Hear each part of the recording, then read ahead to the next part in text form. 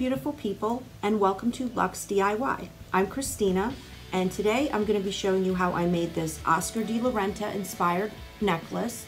The original version is $790. Mine you could make for a lot less, and I think it actually came out a lot better.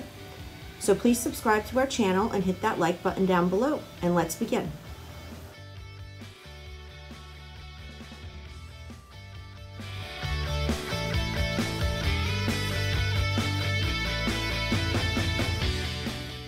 For my materials, I have an assortment of jewelry tools. I have E6000 glue, end pins, a lobster clasp, and some jump rings. And I have a few different sizes of pearls. It's up to you whichever you would like to use. And I have my red coral.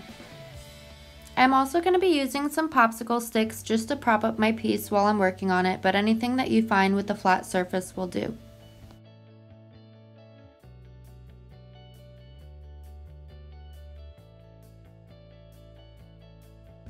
I'm going to be looking for a longer piece of coral to start with as my beginning piece.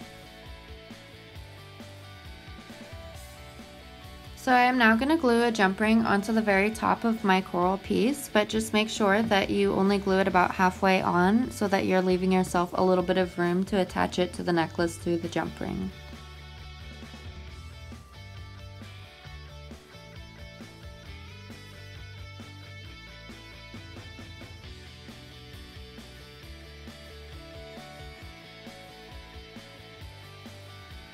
So I'm going to glue some smaller pieces to this and kind of make it look like a branch, and you could make it however big or small that you want to make it.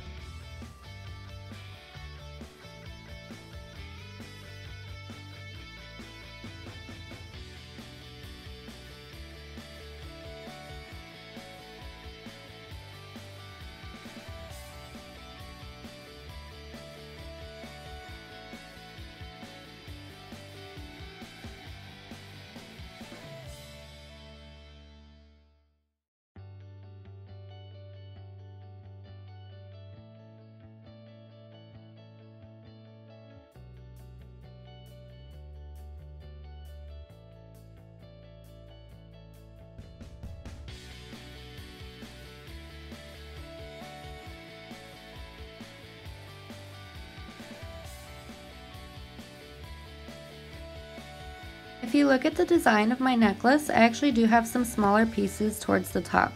Now we're going to start making our pearl pins, and again, it's whichever size you prefer to use. I'm going to begin by cutting off the end part of one of my pins just because it didn't come with a loop already made. Then I'm going to use my pliers and bend it into an L shape.